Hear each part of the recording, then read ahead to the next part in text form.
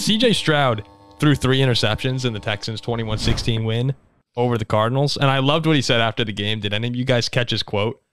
He said, man, Steph Curry don't ever stop shooting. Yeah. I thought that was great. He said, I'm going to keep letting it ride. I've got no shame in my game. I've definitely got to be smarter. No confidence is taken away. I'm going to keep letting it fly. He did become the fourth. It was his fourth game with 300-plus passing yards and 2+ passing touchdowns, which is tied for third most in NFL history for a rookie behind Herbert and Andrew Luck. And man, you forget how good Andrew Luck was for just a short period of time. Stroud is now fourth place for most passing yards in a player's first 10 career games, only behind 1 Mahomes, 2 Herbert, and 3 Andrew Luck. So we're seeing historical stuff still from Stroud right now. And Ziggy, where does that lead us on your first Zigger Zag take? Going into the most important game of the season for the Texans, here's the first take. Are you zigging or are you zagging? I think CJ Stroud should be an MVP frontrunner. I don't necessarily mean having the best odds, but he should be right up there with Jalen Hurts, Patrick Mahomes, Lamar Jackson, and Tua. Right now he's in the tier 2 of like Purdy, Prescott, those kinds of guys. CJ Stroud should be up there with the top ones. So right now it's Tua, Lamar, Mahomes, Hurts, and Mahomes. Those are the 4. I think Stroud is the 5th best odds, right behind those guys. Yeah, but he's like, so like you're talking like plus 300, plus 450. Different sports books go back and forth on those guys. Then you drop down to like plus 1,800, plus 2,000. There's a huge drop off there. And like, look, here's why. I'll give you the case. Tell me if you're zigging or zagging. This is a historically weak year for quarterbacks at the MVP position, right? All the guys that are front runners, Tua, Lamar Jackson, Mahomes, Hurts, all of them have their own problems. All of them have their own narrative failures. People are looking for something different. Well, it's not going to be a non-wide receiver or a non-quarterback, right? A wide receiver ain't winning it. A running back ain't winning it. What is different? A rookie quarterback that elevates his team. He's not just the quarterback on the best team in the NFL. It's a guy who's able to take a team that's been downtrodden for the past few years, throw 5 passing touchdowns in the game, and elevate them to winning the division a playoff spot when they had the second lowest win total at the start of the year. I'm completely zigging on this. I'm zigging 100%. I don't think anyone outside of Lamar should even be higher than Stroud right now. And that could sound a little crazy, but Stroud has the weakest defense of the 4 or of the 5 guys, probably the weakest overall offense, depending on how you want to view the Ravens. And yeah, to be where they are, the Texans right now, it's insane. And really, I would have him above Tua. No offense, Zach. I'd have him above Tua for sure. Yeah, look what he's done. Oh, and this Texas team insane. was in shambles. I said they were going 3-14 or 4-13. And he has Noah Brown and Tank Dell and Dalton Schultz, and they're looking like superstars. And he's got them all in their back, and they look impressive. They can win the division. Yeah, Zig, of course. It's what's sort of crazy about Houston too. It's just having a rookie coach as well on this. It's been an unbelievable stretch of games here for them. I'm completely zigging. I think he should be number 2 in the MVP race right now. And I hope that him being a rookie isn't the reason that we're seeing him lacking in the odds. And I think that is why we are. It probably is. It's probably him and the team he plays on. They probably figured at some point they're going to tail off. And I think some of it's got to be body of work too. Like you talk about him being a rookie, and fair enough. I think the issue is just CJ Stroud has had a few really good games recently. He's gotten hot. It's gotten us a lot of views, and that's been good. But the first half of the season, really up until that Buccaneers game, it was okay. He was playing well, but he wasn't playing anything like an MVP level. He threw 4 interceptions in the past 2 games. There's certainly some hype train going here, but if he keeps playing like this, it's going to be tough to resist the vote. Okay, so we both zig on the first one. What's take this 2? one you might be zagging on. This one's going to be a little bit more controversial.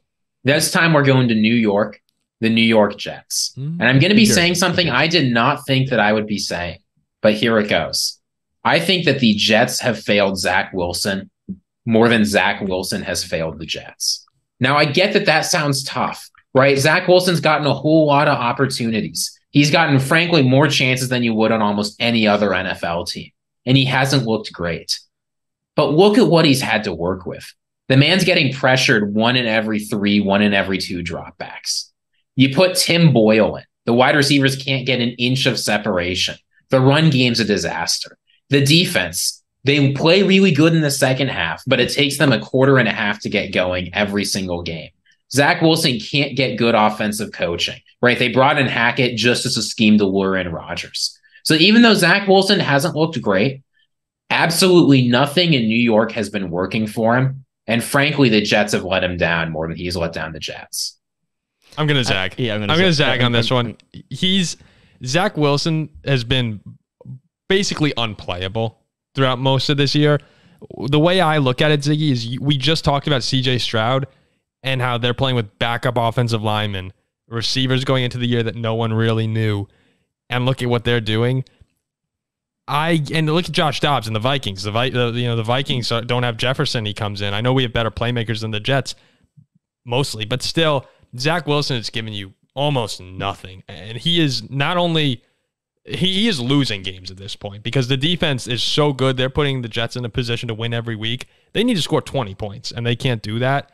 The Jets have failed Zach Wilson, but he has been really, really bad. Yeah, I don't hate the take, but I'm going to zag as well. I mean, he has one of the best receivers in the game in Garrett Wilson, one of the best defenses in the game, and we've seen too many times Zach Wilson seems to be making that big mistake at the end, and they lose the game. Like the Raiders, for example. The Chiefs game, too. Like, he dropped the snap. Yeah. Chiefs game, Raiders game, throws a late pick. I'm fed up with him. I just say Garrett Wilson is much more hype than he is substance. I'm not saying he's a bad player. I think he's definitely one of the better wide receivers in the league. But people talk about this guy like he's Devontae Adams and an alpha dog. He does not play like that. He plays like an above average wide receiver. No, watch him get separation. You can't because he usually doesn't get it. And even if he were good, right? Let's imagine he's the best wide receiver in the league. You got Allen Lazard, Xavier Gibson, Tyler Conklin, and the ghost of Mekhi Becton out there trying to make plays. It's not happening. Okay. Look, I'm not going to argue that the Jets haven't done poorly themselves, but yeah, I would lean Zach Wilson over. And what's your third take? Sticking with the AFC for this one, we're going down to Florida. We're not talking about the Miami Dolphins because they're not the team to watch for in Florida. Everyone sort of knows what you're getting with the Miami Dolphins. I'm going to say this. After this week, I think the haters have been silenced. The Jaguars have shown themselves to be a genuine contender in the AFC. They've got one of the better defenses. I get that they've had a tough game against the 49ers, but everyone struggled against the 49ers. They locked down the Bills. They played well against the Saints, the Steelers, the Chiefs. Makes a good and bad offense there, but the defense has generally played pretty well. Meanwhile, the offense, again, despite a bad game against the 49ers, has looked good pretty much all season. Trevor Lawrence gets better every single week. They're finally starting to find a balance among the receiving options. Every week, either Calvin Ridley or Christian Kirk or Travis Etienne's winning someone a fantasy league. So when you combine a growing offense with a functional defense and a pretty easy division, I think the Jaguars are a team to watch in the AFC. And more than that, they're a sleeper contender for the 1 seed. Are they? Does that mean that they're on the same tier to you as like Kansas City, Chiefs, Ravens, Dolphins? Here is what I think. The absolute floor for the Jaguars should be a playoff win. The expectation should be a run to the championship rounds. I'm going to zag. I think this Jags team is very solid. But I say that mostly because I believe Houston wins the AFC South and the Jags have to go on the road the entire postseason. And last week I said that their game against San Francisco, to me, kind of showed what a Super Bowl team looks like versus what an above-average team looks like when they got totally exposed and marked. Trevor Lawrence, to me, and this Jags team as a whole, a little bit too inconsistent and hard to trust. They vary week by week. Good team, but I'm going to zag on the AFC contender. Ziggy, I have an interesting breakdown of what you just said. I'm going to agree with you that the floor should be the divisional round because I do think that they control their destiny to get to that division win. They should be, go beat the Texans next week. Do that. That should be your floor. The expectation is you should take down CJ Stroud. But and then when you look at the wild card teams too, between the Browns, Steelers, Buffalo would scare me if they get in, but that's going to be shaky. You should expect to win a first-round game. I'm going to zag. I don't think they're on the same level as the Dolphins, Ravens, or Chiefs. In one of those playoff games, I'd be surprised if they won that.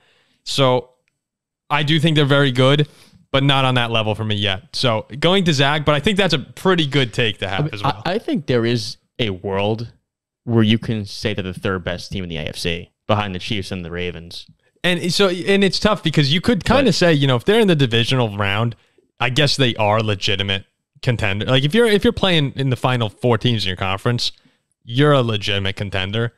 I just don't expect them to win that game. That's kind of what I'm saying. All I'm saying is you're talking about the Dolphins. At least the Jaguars have beaten a team over 500. Oh, you could say the Jags are better than the Dolphins. Yeah. Yeah. You know what? Maybe. They beat a team over 500, Zach, on the road.